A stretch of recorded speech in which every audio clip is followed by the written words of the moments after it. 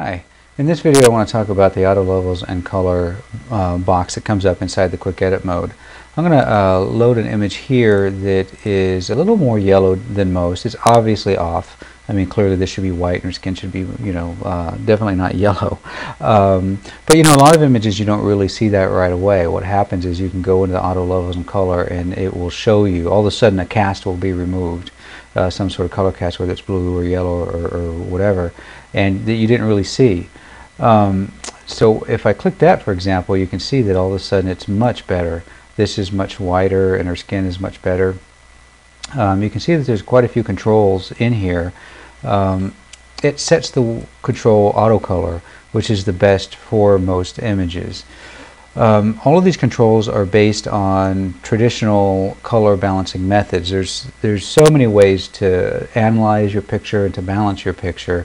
What I've done is I've kind of conglomerated them into one box where, following the Sagelight method of just really being able to experiment, you can just click buttons and decide what looks better. In this case, I think the default settings look better. But to explain these a little more thoroughly, that what happens is you have auto levels and then you also have auto color. Auto levels, all it does is it, in your histogram, all it does is it, if I kind of exaggerate the range with the low tones, you can see all it does is adjust your high tones and your low tones very linearly. You can see that the histogram, as it moves around, all the colors pretty much stay in the same place. The clipping, you see them move around a little bit because the clipping is based on percentage. I'll discuss that in a moment. But when I do the auto color, what it does is it bases these movements on what it thinks is the most neutral color for the image, and so often that works out for the best. So you can see these colors moving around a little bit more because it's constantly analyzing your picture and trying to get the most neutral color in the top and bottom. It's also looking at the middle of your picture and trying to analyze that, trying to find the most neutral point for that area too, and sets it accordingly. You can see there's quite a difference between, even if I just go to the default values, you can see there's quite a bit of difference where it's adjusted the picture. It's seen that the blue channel is too low and adjusted it. So what you can do is you can select warmer midtones. Sometimes that's better for skin tones. You can see it makes it a little redder here. It's not in this case. Normalize black point, what it does is it analyzes the picture. Sometimes this will appear and sometimes it won't. It analyzes the picture, and if it sees a gap in the histogram, it'll allow you to yank the black point down, which will sometimes be better for pictures. With that, the default setting is to not have it set, and it will adjust your picture and sometimes make it brighter, which really works out better here. So it's just a like other things in Lightbox, it's experimental. You can always press the help and it will tell you what's going on. And so for this picture, it's pretty much the best option. I'll show another example in a second. So I'm going to accept that. What it does at the end is see how it changed the color value here. It has set what it thinks is the most neutral image color for the image, and what will happen sometimes is it'll help balance the picture. So you can see that it's helping me balance this picture out even a little bit more by adding a little bit more color into it, making it more neutral, and then I can also play around with the color if I want, using that as a starting point. This gets to be really an aesthetic thing based from person to person. For me, I tend to like to go cool with things and then add saturation, but you can see it's going yellow again because of what I did, and so you can just back off on that and then get a pretty decent color. And so that's pretty much what the auto levels and color does. And so now I'm going to use some other examples of how to use the box and what happens when it doesn't look exactly right. In this particular case, I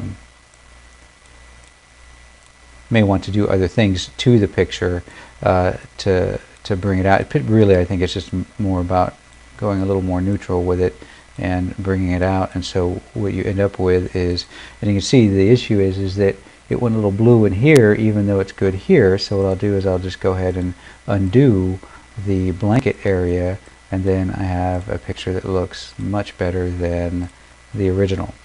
So let me get to some more examples. So here's an example of a picture that is a little bit harder to work with. When I press the auto levels and color, you can see that it adds some nice contrast to it. You can certainly see the difference in the image, but it's also a little green here and a little red there. And that's because the color, is split. It was taken underwater and it has color issues. You'll also see this sort of thing happen with pictures of plants, for example. Anything with a large hue base, like a close-up of a plant, for example. When you auto balance it, it will make the parts of the plant look great, but it'll make the shadows look blue. And there's a few ways to deal with that. Well, first let me go ahead and click the buttons that I like here, that make the picture look the best. I'll just go ahead and click. It's definitely a subjective thing, so I'm going to go ahead and just click this one because I like the contrast. But it's still a little green in here, and it's still a little red in here. So what I'd like to do is to get rid of this red and to make the ocean a little more blue. The masking in Sagelight was really made for this exact sort of thing. So here's what I can do. I can click on the reds and just go ahead and change the tone of the reds to whatever tone. So I can click red here, and then I can just go ahead and change that to whatever I like. I'll go ahead and do that. I'll feather the mask a little bit, and then I'll press apply, and then I'll close the mask window. So that's gotten rid of the reds. It's kept the reds in areas where they're still red. It's just gotten rid of the reds where there's too much. Now what I can do is I can click on the ocean part, the water, and then I can change the hue. I can change the hue to anything I want now. Right, I could do something interesting, or I could just go ahead and change it to just a little bit to the blue that I'm looking for. And then I can again dismiss the mask window, and now I can go ahead and look at well, actually another thing that I could have done too after when I clicked on it. Here, let me go back. This is how easy it is to change things in Sagelight. I can just go back and redo what I did and do it over again. And so not only did I change the color of the water, but I also want to change the brightness. I want to bring the brightness down a little bit.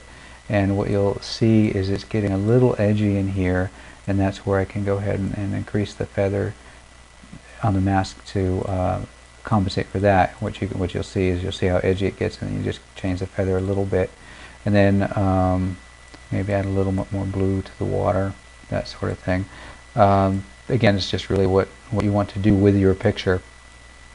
It's just experimenting, really. And so if I press apply and then close the window, now I have a definite before and after picture. Maybe add a little bit more color. And so what I can do is I can look at it with a border just to see what it might look like. And there you have really a picture that looks quite different and a lot more colorful.